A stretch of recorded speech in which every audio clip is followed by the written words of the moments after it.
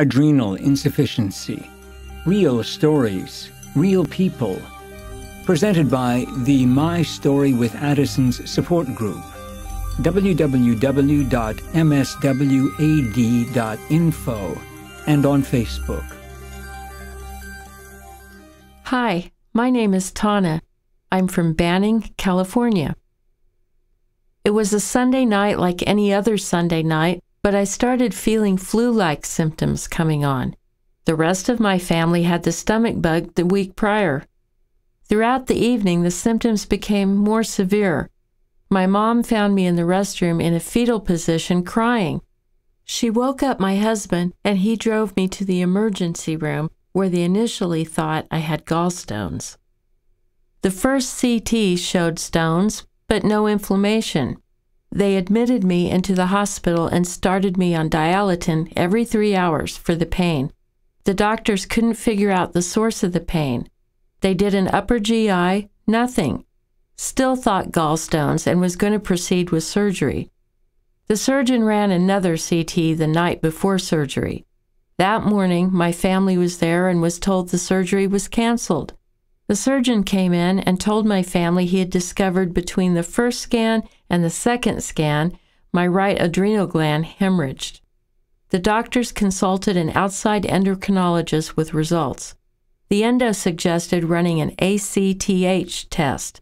I had 0 cortisol production. They started me on hydrocortisone, and by the end of that day, I was coherent and in minimal pain. I have primary Addison's disease. My diagnosis came on the 50th anniversary of John F. Kennedy's assassination, November 22, 2013. Ironic because President Kennedy was an Addison's disease patient too. It has been a struggle getting the right doses of corticosteroids, and finally, after 7 months, the combo of hydrocortisone and prednisone, and then being placed on fludrocortisone, has made a vast improvement where I almost function as I did prior to my diagnosis. My current meds are hydrocortisone, prednisone, fludrocortisone, Ativan, and Celexa to help me with steroid side effects. I also have a Solu-Cortef injection in case of adrenal crisis. My motto is, live for today, because tomorrow is never promised. I was diagnosed with Hashimoto's in March 2012, primary adrenal insufficiency, or Addison's disease, March 2013, premature ovarian failure, November 2013, vitamin B12 deficiency and vitamin D deficiency in February 2014, osteopenia, March 2014, and high blood pressure in February 2014. Adrenal insufficiency has changed my life completely. I've had to change and adapt everything and how I do things. Even the smallest task like taking a shower. I can no longer stand to take showers. Something about the water hitting me with my eyes closed makes me dizzy and I fall down. I am 27 and I have to have a shower chair.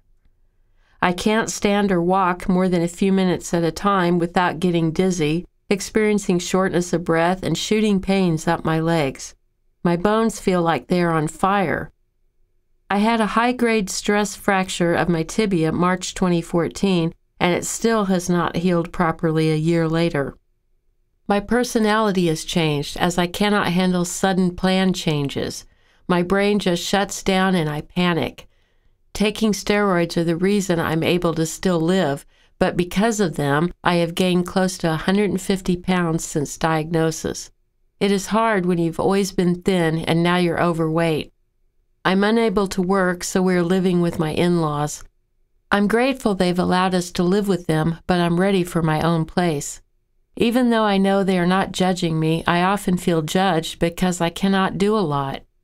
I love the statement Nicole Curtis says on Rehab Addict. Whatever you believe you can do, you can do. Now I have recently learned that my limitations are not in my head like I always thought. I am on 25 milligrams hydrocortisone a day and 0.1 milligram Florinef as well as about 10 other medications and vitamins, close to 25 pills a day. My name is Mandy. I'm 32 years old and from Northeast Oklahoma. At the age of 5, I developed an anaphylactic peanut allergy and have struggled with health issues since. I am now classified as a brittle steroid-dependent asthmatic. In September of 2013, I ended up in the ER with yet another asthma attack, but this one was different than the ones in the past. I was passing out, throwing up, had the worst muscle cramps throughout my body, and didn't respond well to the normal protocol. I was later released but struggled with my normal daily routine. 1 week later, after tons of testing, I was called and told to get to my doctor as soon as possible, that I was on the verge of an adrenal crisis and had dangerously low levels.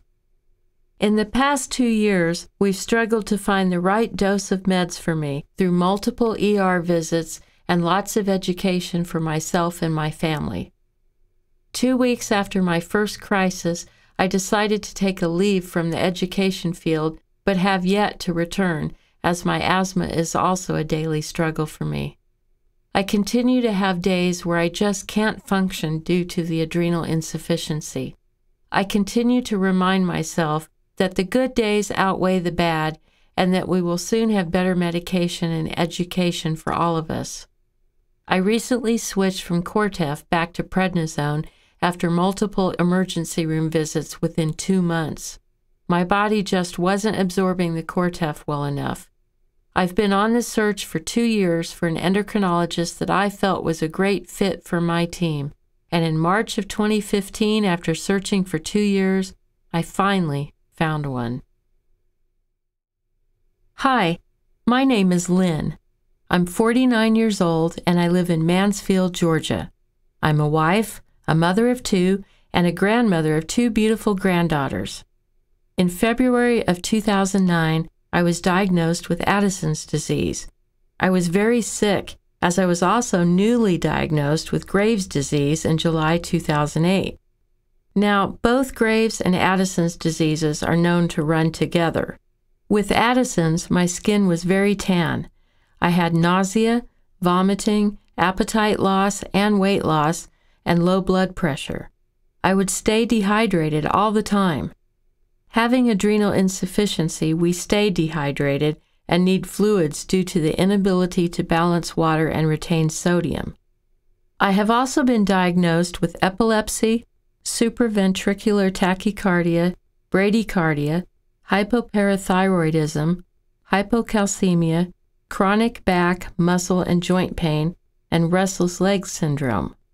I am steroid dependent and take 60 milligrams of hydrocortisone, 1 milligram of Florinef, 1 in the morning and 1 in the evening. I also have an emergency injection kit of 100 milligrams of Solu-Cortef. This has to be taken when we are stressed, sick, or in a car accident, or have another type of injury. Just a common cold will put me in the hospital. I have a wonderful support team at home, my husband John, my son John Jr., and my daughter Scarlett. My strength comes from God. My life has changed so much, not able to be who I want to be. I was once very active. I was starting my own in-home child care. I was a full-time mother and wife, and I would take my elderly neighbor to the doctor when she needed to go. I loved the fast pace in my life. After becoming so sick, I wasn't able to do anything at all. It had changed my whole way of life. Now I don't have the ability to get out of bed or just walk across the room. I will sometimes go for days and feel great, and then at any minute I will get sick, and sometimes all I do is sleep, and then there are times when I will go for several days and can't sleep at all. My life and the lives of my Addison sisters and brothers will be forever changing. We depend on each other for just the right words to say. We are always telling our stories to each other, and we share everything together as a family. My hopes and dreams are that from this wonderful video that more can be made. Our now untold stories need to be heard too. Our medical personnel, Hospitals and doctors need more education on Addison's disease, adrenal insufficiency, and the consequences of not knowing the signs and how to treat it in an emergency.